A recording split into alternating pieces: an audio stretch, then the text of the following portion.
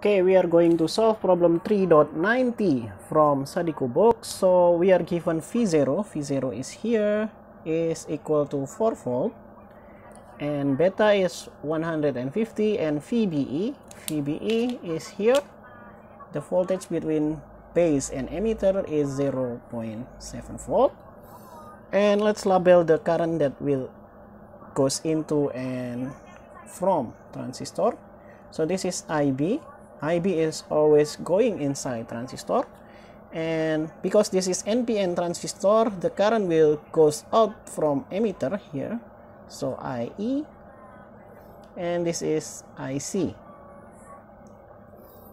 Okay, now because we know the V0 here, and we know the resistance here, we can calculate IE by using Ohm's law. So this is the voltage here, 4 divided by this 500 ohm or 0.5 kilo ohm. So IE is equal to 8 milliampere.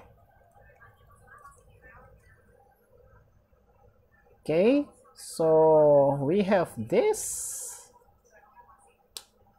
IE, and let's see what can we do next. So we can use KCL at the transistor.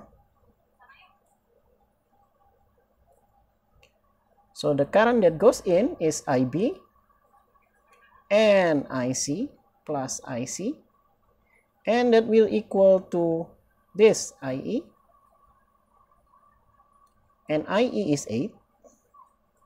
IB is unknown, but here IC we can get it from here.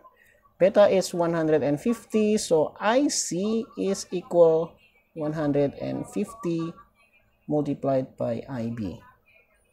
Okay, we will have this is 150 IB. So now we will have this as 151 multiplied by IB is equal to 8 milliampere, or IB is equal to, what is IB? 8 divided by 151. So that's it, 0.05298 milliampere. Okay, now we have IB, and let's see what can we get from there. Okay, now we take a look at this node here. We know that V0 is 4 volts, so the voltage at emitter will be at this point to the ground will be 4 volt. But then we can use this fact that VBE is equal to 0.7 volt. So VB from the ground minus VE from the ground is equal to 0.7. And VB is unknown, but VE is known. So VB minus 4 is equal to 0.7. So I will have VB is equal to 4.7 volt. So here we will have VB is 4.7 volt, and IB is here, IB and VB, and we can use this fact to calculate Vs. How to do that? Let's do that. So now we have VB and IB here, and we can take a look at this 10 kilo ohm resistor, and we can apply Ohm's law from here.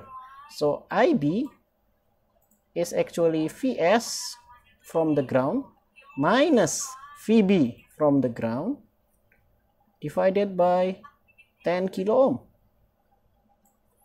We know that IB is this value, so we will have 0.05298 is equal to Vs. Vs is unknown, and VB is 4.7, and that will divide by 10.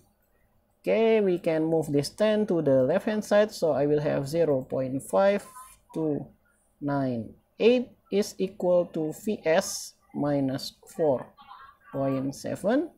So I will have Vs is equal to 4.7 plus 0.5298, and what that means is 4.7 plus 0.5298, and I will have this as 5.2298 and this is our final answer for Vs. And let me know if I made any mistakes in the calculation. Thank you for watching.